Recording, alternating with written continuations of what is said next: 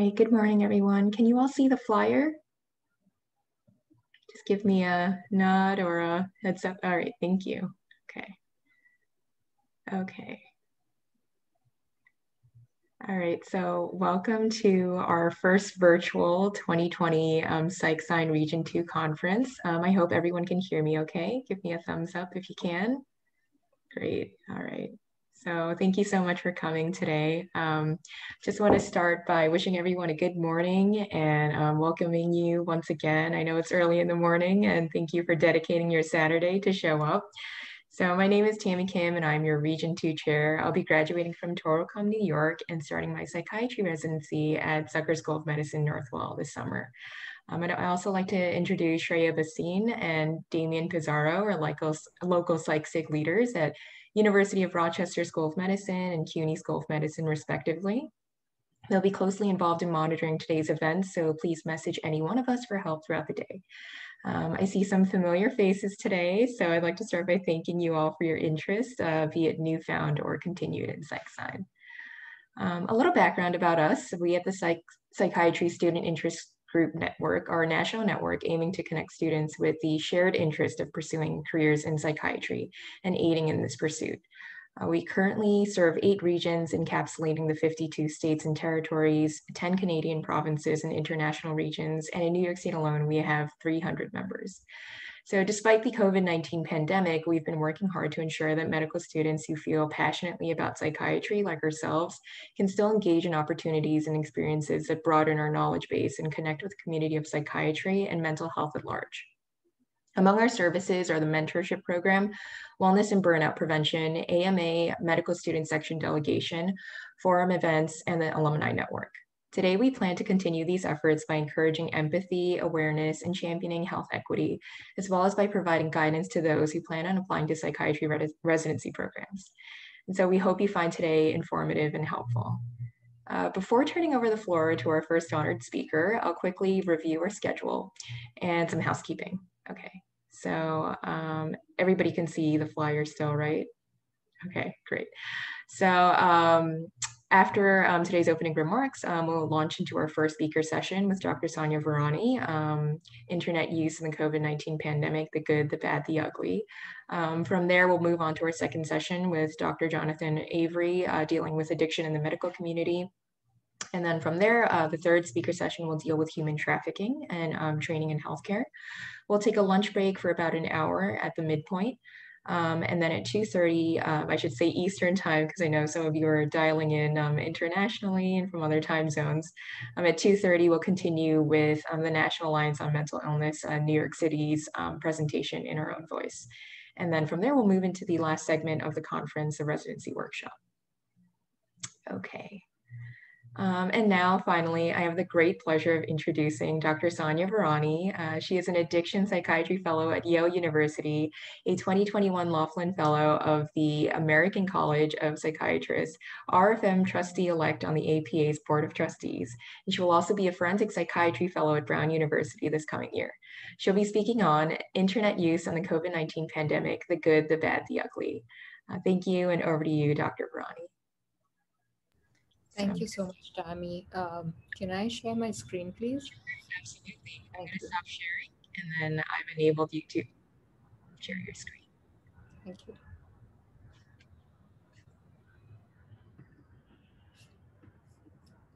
All right. Okay. Good morning, everyone. Thank you so much, Tammy, for inviting me here today. I'm so glad this is a smaller group, so we can obviously have some interaction. And, I wanted to take a moment to introduce myself, and thank you, Tammy, for for that introduction. But I'm currently at the Yale University School of Medicine. I'm an Addiction Psychiatry Fellow, like Tammy was saying. But I wanted to take this opportunity to just tell you guys about my journey.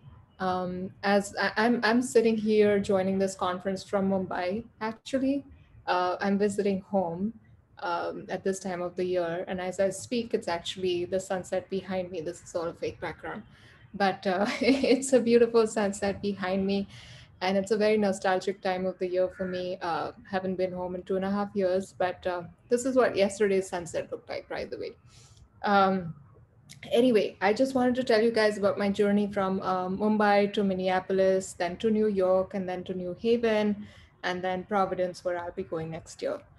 So I started out, I've had the privilege of calling this city my home for the first 25 years of my life, where I also went to high school, college, medical school. I just stayed here in Mumbai all of the time. And then after graduating from medical school, I just developed a sense of deep discord and disillusionment with the whole healthcare system in India, and especially how residency programs were so limited in their scope. And potential to train people to serve far and wide. I decided that I just wanted to do something in the beyond one-to-one patient care. So I applied to a bunch of fellowships. I'm sorry, not fellowships, scholarships, and did some of the math, and then ended up figuring out that the University of Minnesota was actually the more economically stable option for me at the time. And of course, I didn't do my research about how cold Minnesota was. Okay, like I really, this was in August 2013, and I simply took off. I just wanted to be in a new place. I had no plans. Of course, I didn't know how psychiatry was practiced. None of that stuff. None of that. So anyway, let me tell you how I've made that journey. So I ended up in the University of Minnesota, trying to do public health in administration and policy, just to diverge a little bit from what medical school's monotony was. Um, Alongside, I was also working with the Be the Match National Marrow Donor Program. I don't know if you guys have heard of it, but it is. I see some of you nodding your head, which is great. So it is, it runs the largest registry in America for stem cell transplantation, donor registry, basically, to match donors and recipients. So I used to work there while at grad school, just a very underpaid research assistant. And of course, as time went by, I realized I needed to do something more to have more stability in the country. And obviously, medical training just didn't seem complete without having a license to practice. But that was at the back of my mind the entire time. And I, like an underpaid graduate research assistant, obviously, I was scouring for more jobs everywhere. So one day I ended up in the library, and then in the sixth floor lab of my future boss at the time. And he had this, it was a $10 per hour position that was advertised on the elevator, and it happened to be a psychiatry lab for neurosciences and imaging, brain imaging, basically. Now currently I understand that he's the chief of psychiatry at the VA in San Antonio. So anyway, I took up that job, and that opened me up to the world of psychiatry for the first time. And I realized what a wonderful, fantastic, just fascinating field it is. And I started to understand there was things about brain imaging, cognitive neuroscience, and it was not just about talking to patients and listening to their stories. There was a whole, scientific evidence behind it and things like that. Anyway, I needed some more time to do my exams and stuff and keep up my skills with data analysis. So I went to Seattle. I found a job at the Fred Hutch, which maybe some of you have heard of again. This was related to my work in bone marrow transplant and a little bit with HIV vaccines research. So I did that, a data management job for some clinical trials that they used to run in South Africa. Alongside, I was taking my exams, and then I ended up matching into New York's Maimonides Medical Center's psychiatry residency program in 2016. Then I spent 4 years in New York, and that's how I came to realize that the country is divided into regions, and this is in region two. Um, so anyway, it was quite the privilege, obviously, to train at such a large institution, and also the fact that APA, I found that several residents and attendings, etc., were heavily involved in the APA from district branch levels to all the way up to the board of trustees, etc. So I served on the assembly for a couple of years in my third and fourth year, while in residency at Maimonides, obviously, and then there was another election for the board of trustees for an RFM spot, which I ran, and I won. So now I'm in my first year of that fellowship plan that I made, the 2-year fellowship plan. I'm at Yale, primarily employed at the VA. with affiliated to the Yale University School of Medicine, and next year I'll go over to Brown for my forensic fellowship, and then after all these years, I will be done with training. Finally. So that's my journey. Um, all right. If you so let's just start out with I'm going to talk to you guys today about something that I've been reading about for a long time, and I have deep research interests in the whole idea of addiction to the internet and different forms of internet addiction. Although there is very little that's known scientifically researched and written about this topic, it's certainly gaining more popularity because of the pandemic and things that have happened in the recent, recent course of time. So with this, so in today's presentation, and by the way, and this is a small group, so this is great. And if you guys have burning questions, obviously, please feel free to stop me. If you put up your hands, I might not be able to see it. If you put stuff in the chat box, I won't either. So just feel free to shout out or something, ask me to stop. Whatever is unclear, I'm happy to explain as best as I can. So with that, here's what I wish to do in today's talk.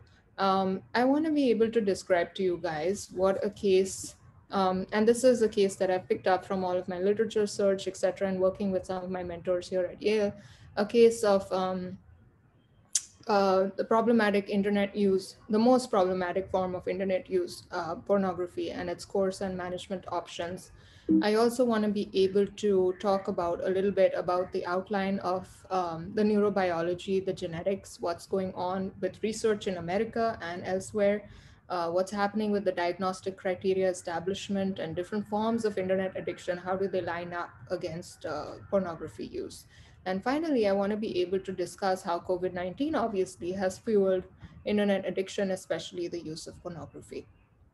So with that, let me first introduce you. I want to tell you the story of, or the case rather, of Mr. Jones, and all credits to Doctors Brand, Bleicher, and Potenza, Dr. Potenza here at Yale, who published this case in Psychiatric Times, and I found to be rather compelling to use as an example and just, have us go through the whole theoretical aspect of pornography use. So this guy, Mr. Jones, as described in their case, let me just, tell you a little bit about him. So he has a 26-year history of problematic pornography use and paying for sex during times of stress, untreated compulsive sexual behaviors, damaged trust, leading to sexual disconnection, and contributed to a divorce. So that's his background. Now, in his 30s, he sought treatment twice. Some things will generally jump out at you. Just I'm trying to give you an overall background of how people have responded in the recent past to patients approaching them with that kind of problem. So sought treatment twice to address the concerns of problematic pornography use, about which he started to feel guilty and wondered whether it was interfering with situational sexual functioning with his first wife. He met with therapists who minimized his distress and normalized his pornography use. Then, without concerns being addressed, there were obviously negative consequences and they became more severe. At the age of 37, he was compelled to enter into couples therapy with his first wife. And however, again, this time it was not fully addressed. This obviously he did not take any responsibility for his contribution to the problems. And this resulted in his marriage breaking down. Basically, at the age of 38, he was divorced and then remarried after 4 years. Again, the problem started resurfacing. So, in his current marriage, he continued his past patterns of behaviors that directed his sexual energy and attention to secret pornography use. It just got a little more intense. And despite a commitment to himself and to his wife to stop, he was just unable. Finally, this all translated into more negative consequences because simply because this was no longer the same stuff was no longer pleasurable or stimulating as it had been in the past, and his use of pornography just escalated to a more extreme use of sexually explicit content. And so he started to engage in risky sexual behaviors, including viewing pornography at work hours and sexting with a staff member at work, and crossed all professional boundaries, resulting in a sexual misconduct violation. At the age of 47, now he's 5 years into the second marriage, and has this violation, obviously. He has all of these compulsive sexual behaviors ongoing, and finally he enters mindfulness-based treatment for what we call now CSBD, or compulsive sexual behavior disorder.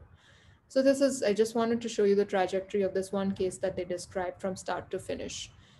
With that, let me take you over what I'm hoping to discuss in this presentation explicitly. So first of all, the definition and facts of problematic use of the internet. What is the neurobiology, like I was mentioning, the evidence-based models for it and the genetics behind it? What is happening with this research across the world, the current status and future priorities? What is known about porn addiction specifically? What are the diagnostic conceptualizations based on etiopathology? And then there is this whole ongoing debate about defining diagnostic criteria, what is already established and what is left to be ironed out, all of those things I want to be able to summarize for you. What are the potential risk factors and clinical manifestations and impact of problematic pornography use? Also, the effects of the COVID 19 pandemic. What are the assessment tools that are out there to measure this, since we don't know a whole lot about this anyway? Broad management in terms of psychotherapy and pharmacotherapy, the course and management of this particular case, the prevention and harm reduction strategies in the post COVID 19 pandemic era. Considerations for consumptions of illegal content online. It wouldn't make a pleat if I didn't touch on that, certainly. And finally, we'll wrap it up at that. All right. So, by the way, internet, and I'm going to use these terms interchangeably throughout the presentation because that's how it is all over the literature. People use it in different ways. It's problematic use of the internet, problematic internet use, internet addiction, etc. There are so many terms. So, what is internet addiction as defined by, I picked this up as the most comprehensive definition from one of the papers I was reading. So, it talks about this being a psychological dependence on the internet and is characterized by excessive or poorly controlled preoccupations, urges, or behaviors regarding internet use, leading to impairment or distress. For anything addiction related, it has to be, in order to be classified as a disorder, there has to be some associated impairment or distress. That's like the gold standard thing. Now, two discrete manifestations of this. Now, it's broadly categorized into two types: the generalized form and the specific form. So, in the generalized form, it's just non specific. It is a multifaceted overuse of the internet, not related to any one activity. But the specific use is more like a pathological indulgence in one type of the use of internet, the most popular one obviously being pornography. So, what are the different types of internet addictions that people have come to, or researchers have categorized under the umbrella term? So, Young et al. Have done extensive research in this area, and five main problematic areas come out to be. So, what are they? Cyber sexual addiction, cyber relationship addiction, which is separate, and they, within that, they try to lump social media, chat rooms, email, etc. Net compulsions, which is pertaining to online trading and shopping, information overload, which is compulsive web surfing for news articles, something synonymous with the term which we today know as doom scrolling because of the COVID 19 pandemic, just your wish to know exactly what bad is happening out in the world and you just can't control yourself from doing that, and computer and gaming addiction, which we all are sort of more familiar with, especially in America. So what are some of the facts that people should be aware of at this point? Prevalence rates are very hard to estimate, obviously, for obvious reasons. People say it can range from anywhere between zero point 0.6 to over 22%. One thing to note here is that for the longest time ever, various researchers have tried to show the intersection between internet addiction and various other types of psychiatric disorders. So 100% of studies showing internet addiction overlaps with ADHD, 100% of them. So there's like that much of a correlation. For studies related to depression, OCD, and anxiety, you can see the percentages here: 75, 60, and 57. So a lot of overlap there. As you would imagine, men and women, now one thing I didn't know, men and women would be more equally likely to exhibit internet addiction symptoms broadly, but women obviously have, as you would guess, probably have more difficulties relating to social networking sites. Moving on to the neurobiology a little bit, and this is more about the genetics part of it. I'll get to the neurobiology in a bit. So, people have tried to study the heritability estimates all over the world, actually. And while it is 58% for females and 66 for males, there is a whole lot of variance attributable to unique environmental influences, as you could guess. And there's a Turkish study again, which shows the genetic influences are so variable even within twin pairs, ranging from 19 to 86%. And then there was another study in the Netherlands, which was showing 48. Brisbane showed about 41. And then 784 German twins being studied. It could not basically generalized PUI could be explained by shared and non-shared environmental factors, while genetic influence was not found to play any significant role. So the data regarding genetic heritability of internet addiction is just all over the place. There is so much more research to be done in this area. But here, this again, so Feinberg et al. Are like a group of researchers which have done a lot of work in this area. And this is just simply a map that is showing you in a pictorial format the percentage of heritability that I was just telling you on the previous slide. So the darkest blue here is Turkey, which is in the 66 to the 86% bracket, and the rest of the stuff you can see Australia, China, Russia, all of that. It's all very variable. There's nothing more to glean from the slide other than the fact that a huge variability exists across the world. And America is totally lagging behind on even doing studies in this area, is what I found from my research. So going to the neurobiology of this stuff. Now, something to remember is that the TAC1A1 allele of the dopamine transporter gene, this is the dopamine transporter gene, by the way, and a homozygosity of the short allelic variant of the 5-HTT-LPR gene have been associated. Now, these are obviously alphabets, but just something that pops up maybe in the future. You could just relate it to just the dopamine transporter is prominent everywhere, and that's what makes it one of the forms of addiction, because it is very much based on the reward mechanism, and the dopamine transporter that functions for substance use disorders also functions in the same way for internet addictions. There's like a whole lot of overlap. So with that, they developed this reward deficiency theory, which says that the hypoactive reward systems in the striatum and the prefrontal cortex require stronger stimuli such as drugs or gambling for activation. And then compared to controls, now this thing also, there's reduction in the gray matter volume and white matter abnormalities. But again, as you can even see from the text here, there's obviously very little that people can tell. There's all kinds of things talking about how much smaller the corpus callosum or the cingulum or the occipital fascicle becomes, but nothing more, nothing to the extent of knowing how much we know about substance use disorders, certainly, even though the mechanisms are almost similar. Now here there is this whole thing about so this is how they intersect, right? The addiction model. And by the way, one thing to note is that America bases its diagnostic criteria for this problem and just the whole understanding of the concept based on how similar it is to substance use disorders addiction.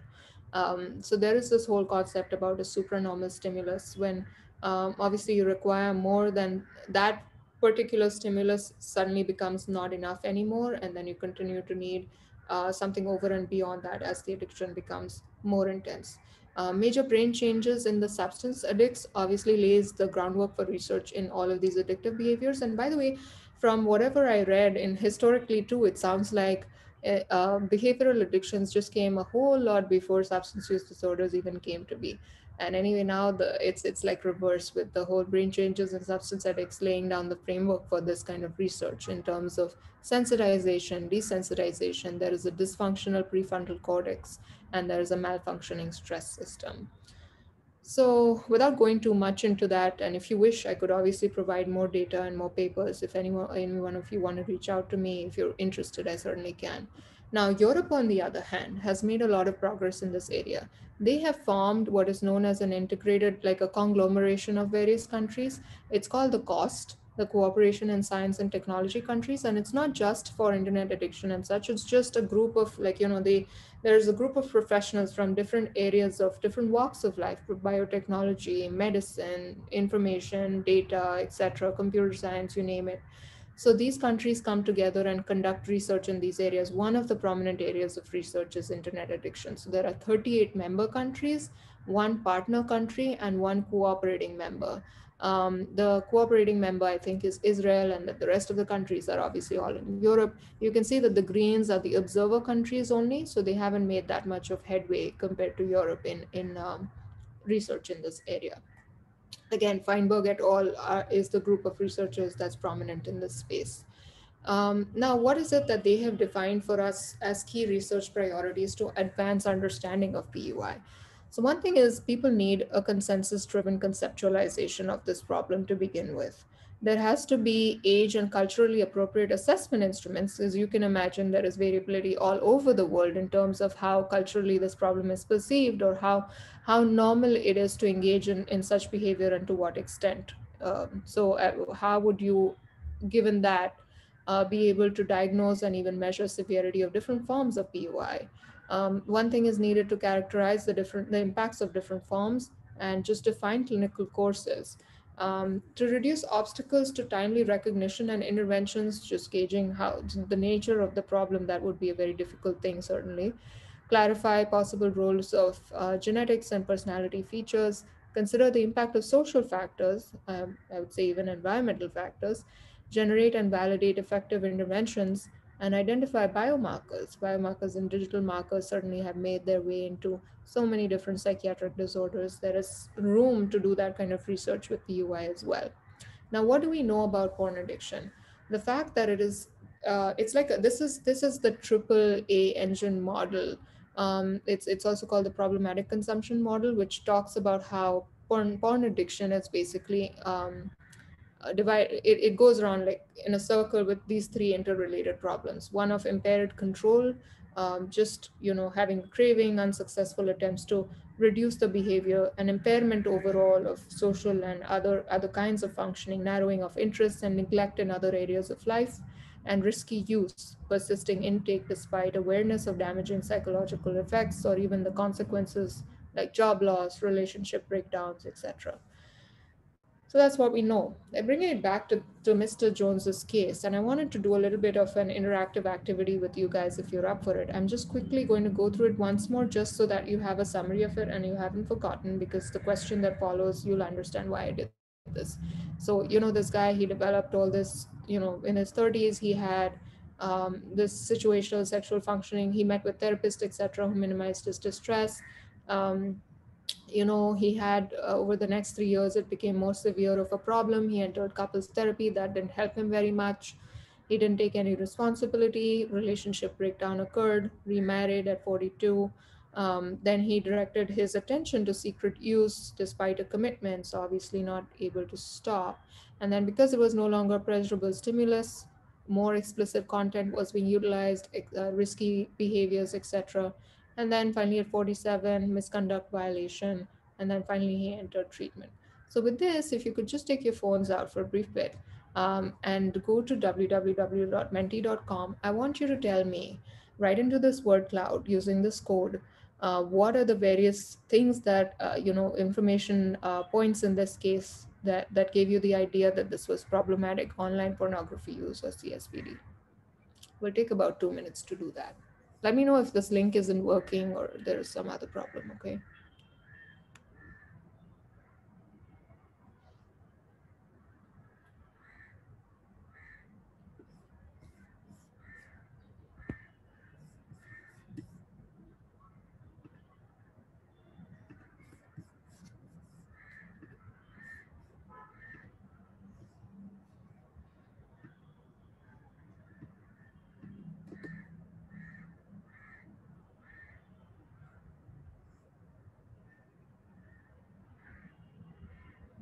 All right, I'm not seeing any stuff pop up. I don't know if you guys are typing, or can anybody just tell me if you are? I'm typing right now, Dr. Virani. Okay, cool. Sorry, I just wanted to know that it's working. That's all. Sure. Feel free to unmute you guys if you want to interact with Dr. Virani and answer your questions as Seriously, well. if I'm speaking too much, guys, stop me. This is a smaller group. So, yeah, go ahead and put this stuff into the cloud. Okay, I have one. I'll stop sharing the previous screen and give you the word cloud so that you can see what's coming up. Here goes. Can you see it? Okay. So here we have unable to stop, not pleasurable, increasingly explicit, concerns from spouse, secret use, very good. Everyone's picking on different things, which is nice. Sexual misconduct violation, certainly. Oh, there's a lot here. Not intimate is probably what somebody wanted to say. Minimized, Um, okay, increasingly explicit, progressively more, unable to stop. Awesome. Compulsive behavior, issues lasting 20 years. Somebody's done the math. This is awesome. This is great. Risky behavior, sexual dysfunction, divorce, sneaking around.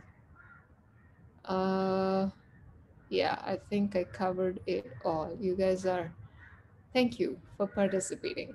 So we know a lot of people have said secret use. Oh, there's some more is coming up. What else do we have?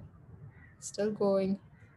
Sneaking around, sexual misconduct violation, issues lasting 20 years, lack of therapeutic support. I'm so glad somebody finally said that. Lack of therapeutic support. Although that won't really play out into define like diagnostic criteria is not dependent upon the treatment that you get. I'm just glad that somebody identified it. Um, okay, social concern. That's the new one. Difficulty stopping use, certainly. All right, let's stop this for now and return to the presentation. Thank you guys for participating. You are great. Um, okay, going back, where were we now? All right. Do you see my screen? Yeah. Okay, cool. So that was great. So you have an idea about what should go in your mind. You have an idea of what should go into the diagnostic conceptualization. So Kafka was a researcher in MGH not so long ago, tried to propose to the APA to include, um, problematic pornography use and compulsive sexual behavior as one of the things in the DSM-5, and he based his whole set of criteria on the following, like on hypersexual behavior, on the fact that somebody had to be sexually motivated. It is more of a behavioral addiction. He also tried to purport that it could be a part of the obsessive compulsive spectrum disorder, which, by the way, in a way, this is an obsession and a compulsion, but this differs a little bit from OCD based on the whole positive and negative reinforcement thing. So for an OCD, certainly the compulsions are more along the lines of a negative reinforcement, but here in pornography use, that difference is there. It's more like a positive reinforcement, which is why the whole content becomes more explicit, the frequency becomes more excessive. So you should know about that one differential point. Impulsivity spectrum disorders, they tried to fit it in there too, instead of creating a chapter of their own. And then another one is out of control excessive sexual behavior. So he had these 5 things where he could say it needed a set of criteria of its own. So and then they rejected it completely and did not wish to make it a part of APA's DSM-5 at all, just based on the fact that there was very limited neuroimaging evidence collected over the neuroimaging and behavioral evidence. Certainly, you can't just go about conducting clinical trials on people with this problem. So that's what happened, and that died down for a while until, of course, COVID came to be. Now, there is an ongoing debate about diagnostic criteria out there. So, what are the issues mainly in this area? One thing is this, as you can imagine, this issue is not just about a diagnostic definition or a diagnostic criteria. There's a whole lot of things. There's a whole industry that's the whole pornography industry, plus like other types of peripheral industries that are contributing or just have a hand to play in all of this. So you could imagine there could be also the whole idea of pathologizing something that is a very integral aspect of human behavior has been the most important point of discussion in this whole debate.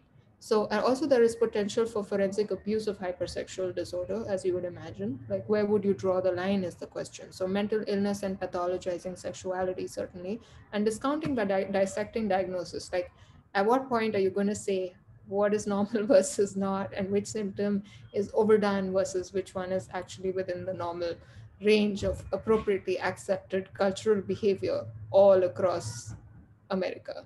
So you can understand that the scope of this problem is certainly very large. The ICD-11, however, which is more utilized in other parts of the world, has made a lot more progress in this area. So there are guidelines which, however, the ICD-11 has its own disclaimer which says that the CSBD, which they're calling, by the way, problematic online pornography use is more in the context of DSM-5, but CSBD, compulsive sexual behavior disorder, is more for the ICD-11, although I use these terms interchangeably a lot. So ICD-11 prefaces this saying that it should not be used should not be diagnosed based on distress related to moral judgments or disapproval about sexual impulses, urges, or behaviors that would otherwise not be considered indicative of psychopathology. Also, the one important question is, are we putting the cart before the horse? Because does our health system really have all of the resources and the amount of knowledge and the kinds of treatments available? It's not just about defining the diagnostic criteria, right? So, what is going to be accomplished by even defining it? Is the system able to support what is needed to tackle it at this point? And certainly the answer to that is no, because very little is known even about this. So then again, they go back and forth about conceptualizing it as an impulse control disorder, even in the ICD-11. So that's what's going on the other side. But what's already out there? If you would compare, now certainly more research has been done in gaming disorder, right? As you all know, it's like an oft discussed topic in child and adolescent psychiatry. So people are trying to draw parallels between compulsive sexual behavior disorder and gaming disorder, just to see how a relatability can be made, and it just becomes easier to build off of another established set of diagnostic criteria. So persistent pattern, I've highlighted these things so that you can draw your attention to these, just these phrases which are the main points in that diagnostic criteria. So failure to control, intense repetitive sexual impulses. The next thing is the symptoms, the sexual activities become the central focus. For gaming disorder, you give increasing priority to gaming to the extent that it just takes precedence over every aspect of your life. Now, the third thing for any addiction related problem, even if it's substance use, is the fact that you've made numerous attempts unsuccessfully to quit or to reduce, and just haven't been able to. And the corollary to that in the gaming disorder world is continuation or escalation of gaming. And of course, the final point is about significant impairment in personal, occupational, education, and other areas of functions. Just for you to know that these are the parallels that exist out there in the world. ICD's 11 criteria for CSBD, and drawing parallels from the case vignette, like just the word cloud that we just did, right? You guys came up with a lot of important stuff. You said continued patterns of behaviors. I know that you most definitely said that. Strong sexual urges and preoccupations. You mentioned that it became more explicit. And treatment 4 times. Somebody said there was lack of therapeutic support, etc. So that translates into treatment failures basically. And then somebody said over more than 20 years, which was obviously, this guy has been going on 26 years. So I just wanted to show you how you lined up with things to have been identified from the case. All right, so Dr. Potenza, in this same article, along with his team, has proposed 4 criteria for pornography use disorder, again, which centers on impaired control, increasing priority, continuation or escalation, and then behavioral pattern of sufficient severity resulting in significant impairment. Just something to be aware about. So, what are the risk factors for developing this kind of behavioral issue? Motives for using pornography, past negative life. So, the motivations obviously are stress reduction, emotional regulation, compensation, unfulfilled sexual fantasies in real life, past negative life events or trauma, sexual abuse and PTSD is a risk factor, attachment style, which is insecure, or attachment anxiety and attachment avoidance, and sexual excitability. Certainly, if you have a high trait sexual motivation or an arousal in response to pornographic stimuli, people are different all over. So, these are the risk factors that have been identified so far.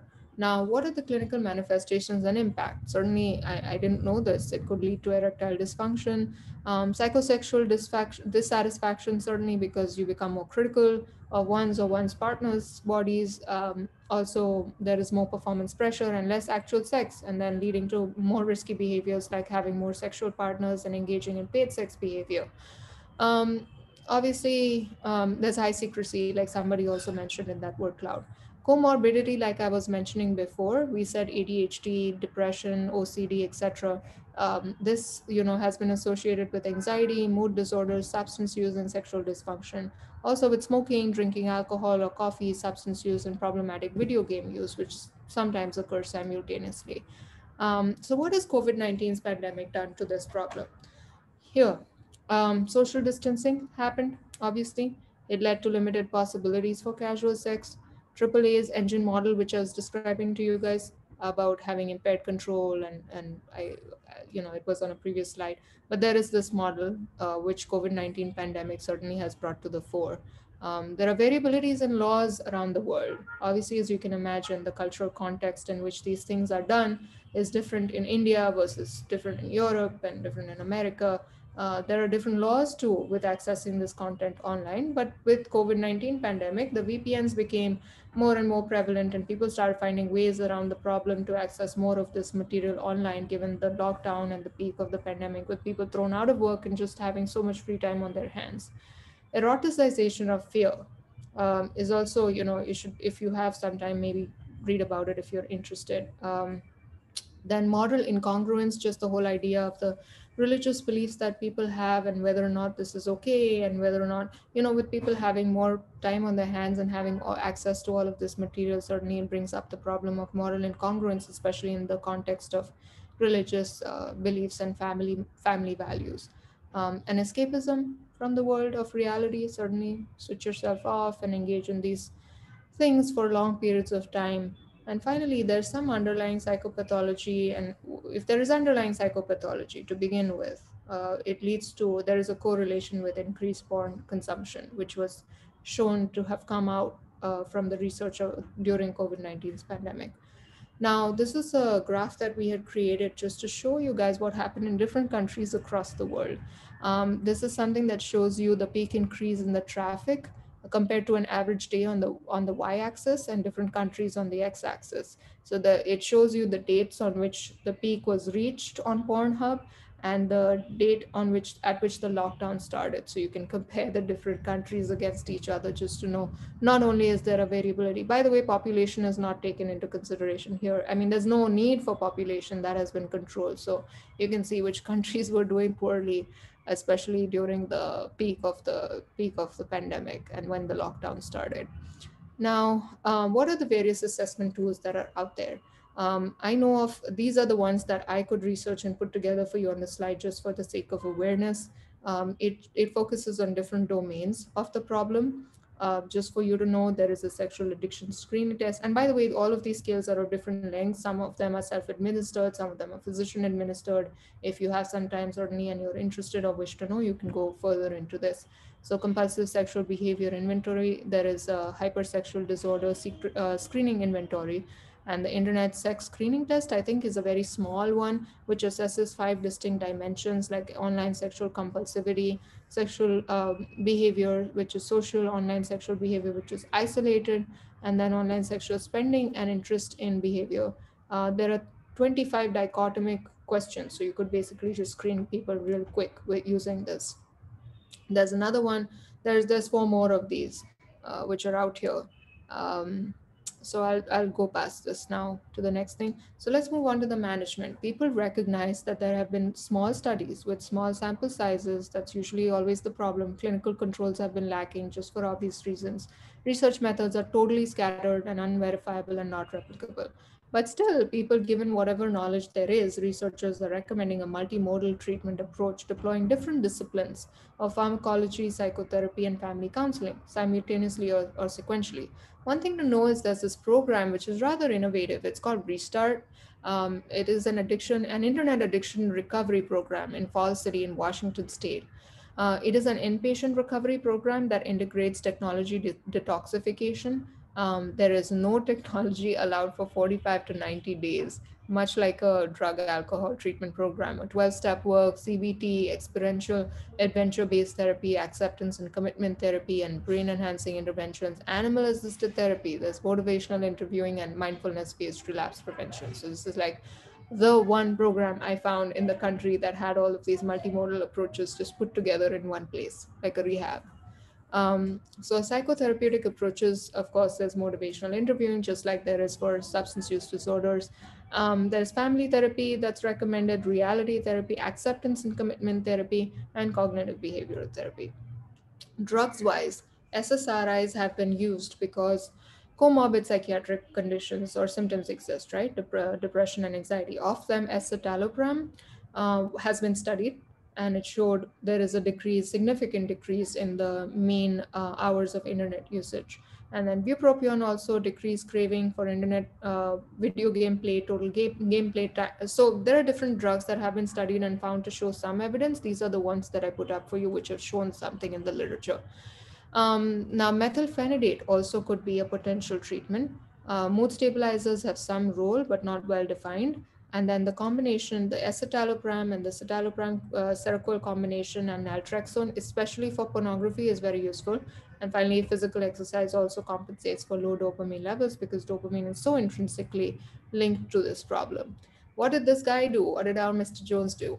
He entered mindfulness based therapy. He had all of, by the way, there are weekly meetings like the 12 step, it's called the Sex and Love Addicts Anonymous, SLAA meetings, just like we have Alcoholics Anonymous and Narcotics Anonymous. The SLAA is the counterpart for this problem. Building a relationship with a sponsor, and there's installing internet accountability software into digital devices for 1 year. There is creation of an abstinence list, healthy boundary promoting behaviors, and then something, a technique which is called stop, observe, breathe, expand, and respond, breathing and guided meditations. That's what happened with Mr. Jones. Now, how do we prevent and reduce harm in the post pandemic era, right?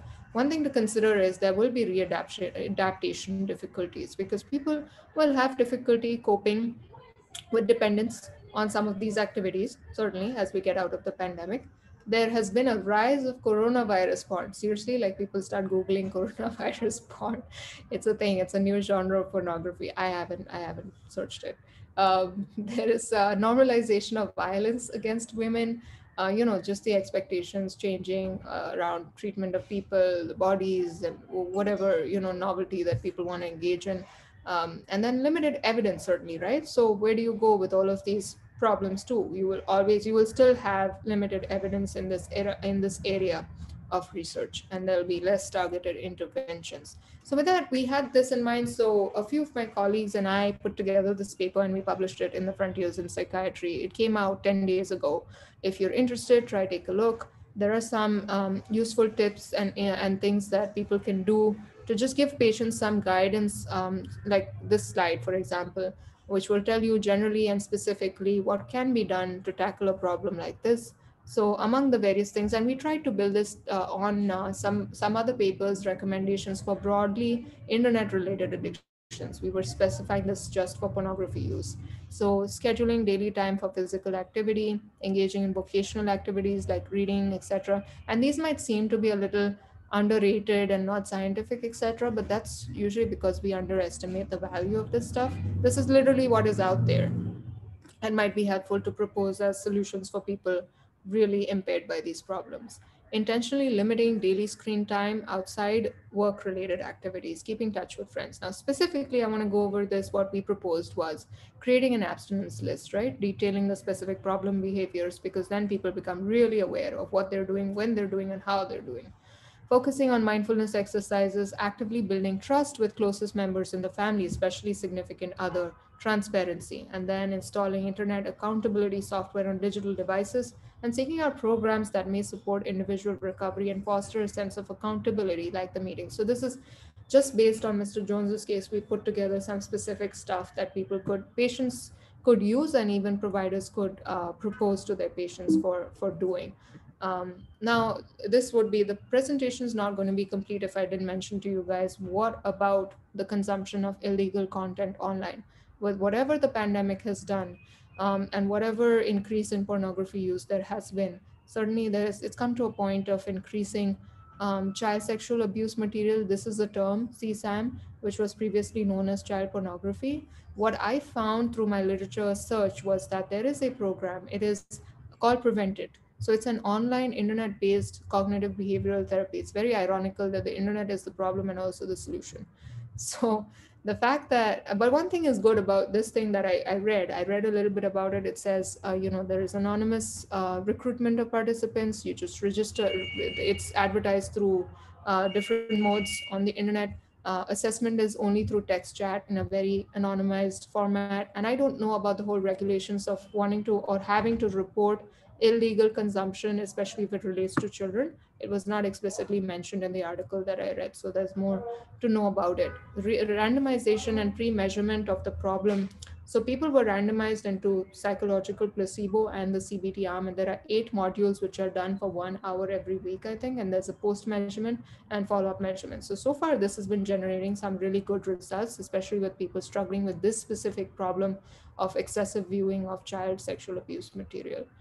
With that, I come to the end of the presentation. 2020 certainly has taught us a lot of things. And when I do say, I don't know, I just found Charles Dickens's quote being very apt for this situation. I'm still going to say that it was, some good things came out of it. We realized how the economy could be run in a completely different format. There was so many things that we had to learn from it, but certainly there are paradoxes that 2020 has brought to us, and a lot of things have become known, a lot of invaluable lessons imparted. Thank you so much for your attention, for your time, for having me here, and I'll just open it up for questions that you might have.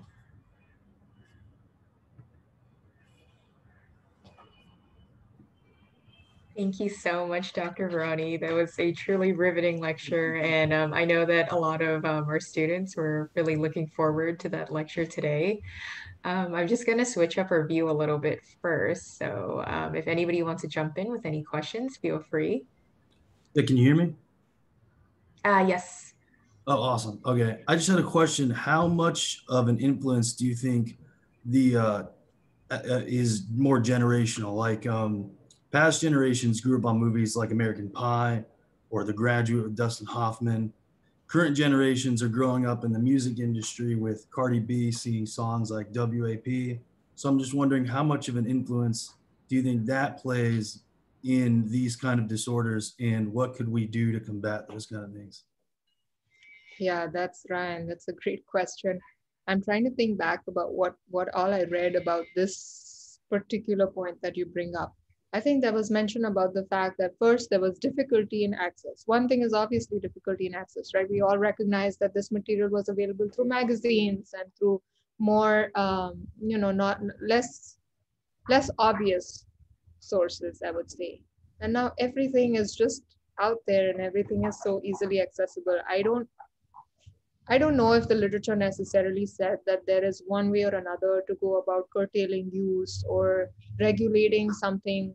There's no, like, I've read so extensively on this topic. I don't think that it pointed out to any mention of a forward direction of whether we should curb use or whether, like, it's not like obvious, like, like cigarettes or e-cigarettes or something that has very demonstrable damage. So although people recognize in the literature that it has been a generational problem, certainly on the grounds of access and on the grounds of access on acceptability, I would say. Everything has become a whole lot more acceptable and out there in the open than it was in the past. But there is no movement in the direction of suggesting, oh, this is damaging, this is obviously harmful, and therefore this should be curbed, etc. So that's the best I can answer you with, like, from what I know. It's a tough problem. Yeah.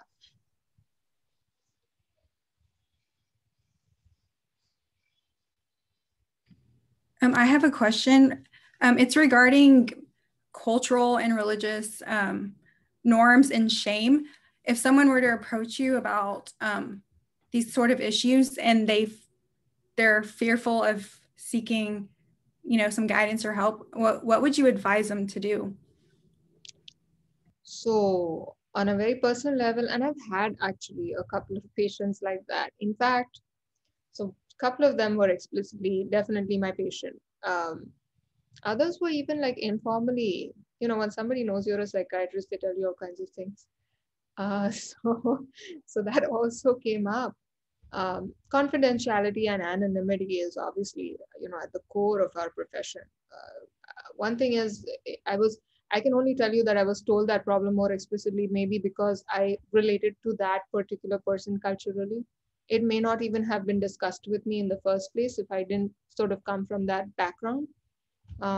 So when patients know that there is that level of comfort and that bias that they have in their own heads, they're more likely to discuss it with you in ways, in different languages that they think that you will understand and relate to. What I would do for this, and if it is, in that cultural context, a completely non-acceptable thing, I'm certainly not going to discuss it with anybody, even if it's like a teenager or, where would this problem come to be in late teenage, etc.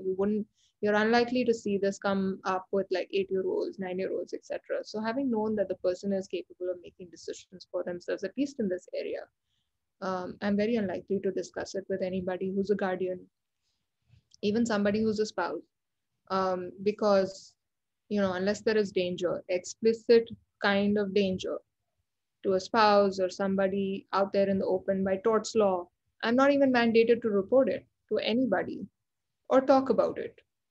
So I'm not going to. I just give them the help and that'll be all. Thank you for that. I appreciate it. Yeah, sure. Hi, thank you again for the talk. Just a question about like these patients, given how normalized like internet use is, especially with the younger generations. When these patients come in, do they have the insight that this is an addiction problem that's from my internet use? That is a fantastic question. I'm sorry, I don't see your name. But yeah, great question. So first of all, I've had all of 2 patients discuss this with me, okay? So it's not that frequent that people come up. Especially it's a little bit uncomfortable, I guess, for some veterans in the hospital to discuss the problem with a woman. So that kind of layer also is in here. But insight wise, the only thing is I think that people come up to me with when they're significantly impaired by the problem.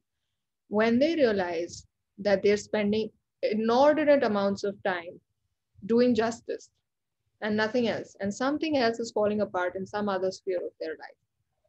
And they think that maybe there's a connection, maybe. They don't necessarily think it's an addiction related issue, okay? They're just there maybe discussing what could be a potential psychiatric problem. They don't call it an addiction. They just say, I just seem to spend a lot of time doing this every day and I just can't seem to stop. And then it is up to me to take them in that direction of saying, well, a lot of addictions are precisely this. You have made unsuccessful attempts to stop. You don't stop. You have just increased your use. Like 1 cigarette can become 20 cigarettes over a course of time. This is something similar. So if I want to draw parallels, I use what I've learned in this, through this literature research and try to educate them about it, which is what I did actually.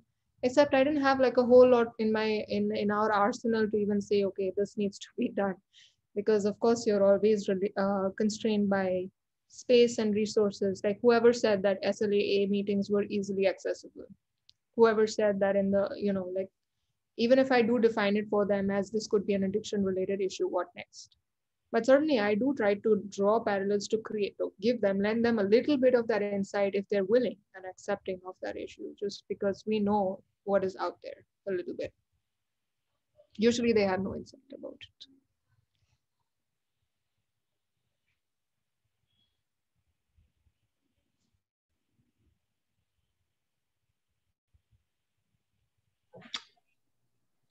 I actually had a question, Dr. Virani, about what do you think like accounts for that lag that the U.S. Exhibits compared to like other parts of the world, compared to Europe, when it comes to just research in PUI? I find that really surprising, actually, that there is such a lag. I also found that extremely surprising.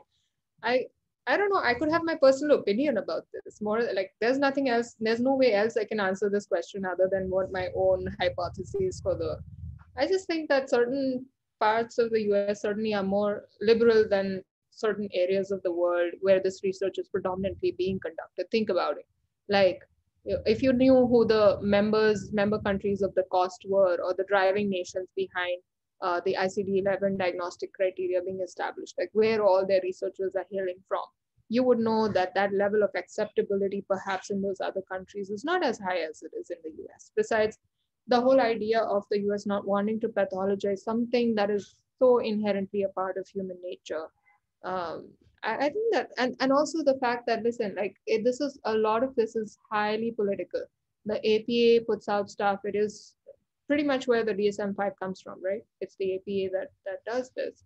The DSM-5 goes through numerous text revisions. There are so many, it takes a while. it takes a while, and it's not necessarily, and I don't want to get into any controversy by saying any of this stuff. It could just be my personal opinion, right? I may not even be basing it on knowledge or hard facts. Just the fact that, of course, they would do their best to build it off of numbers and hard research and things like that. But as we know in our reading of the DSM-2, right, a lot of it is purely subjective.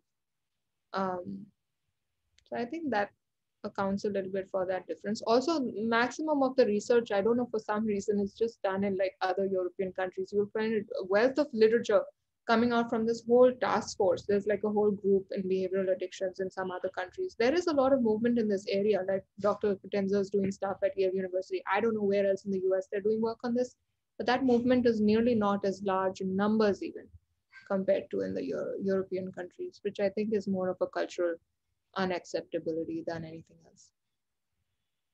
That actually makes a lot of sense because going back to what you touched on, like there's a lot of research on this being done in like Japan and Korea, because there is that like cultural kind of stigma against kind of being like a deadbeat, so to speak, you know, being in your home and just being on the internet all the time. So that's actually a really interesting point. Yeah. Now, I can tell you that India is not really doing research in this area. Okay? Although the slide that we created here was showing that country having the most amount of the maximum usage among all the countries, but it's just not happening here.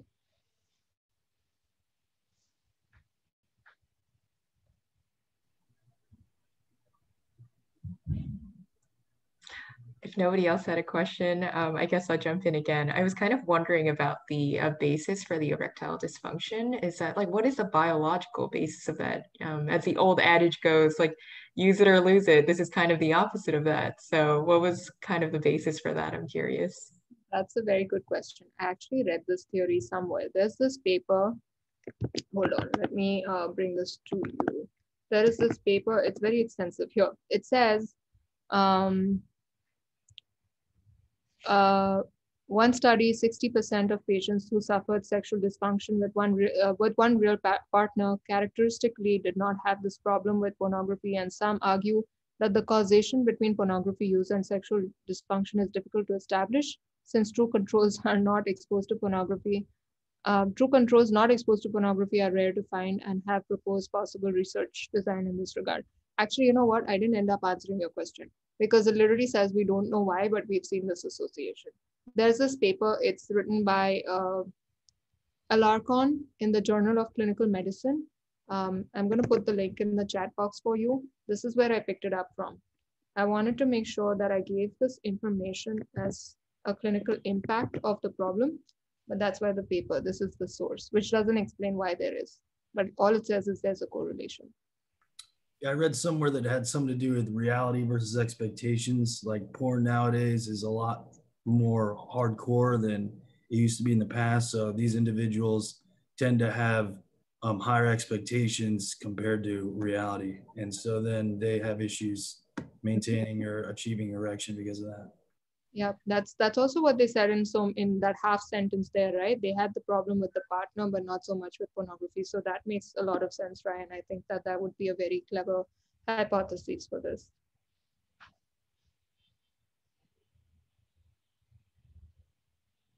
I was also going to mention that I'm at a urology resident, and they're actually doing some research on this topic as well, just to see, you know, if there's any physical, you know, components to it.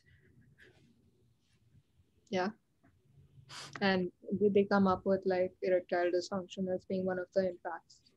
Well, I guess he was telling me about how sometimes, you know, friction and actually the physical aspect of it. If you're looking at porn, you know, 3 to 4 times a day and you're doing that consistently. So they're trying to figure out if there's any correlation or, you know, if it could be destructive to the anatomy. So. Yeah, wow, okay. I didn't think that far out. Yeah, wow, that would be illuminating research if they publish it.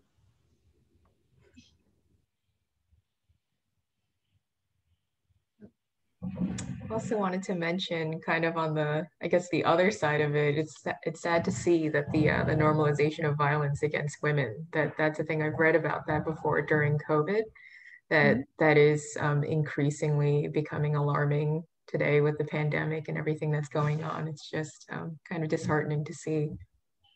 It's just that people will not necessarily or just responsibly draw that connection back to escalating pornography use, right? Which is what the whole point of doing, like my, I usually try to do research on topics which I feel like have a social or political sort of impact. My MPH was in administration and policy, so things related to policy issues certainly just catch my attention. But when people don't reasonably draw back that connection to a behavior that is overall negatively impacting society as a whole, I think there's work to be done in this space. Definitely.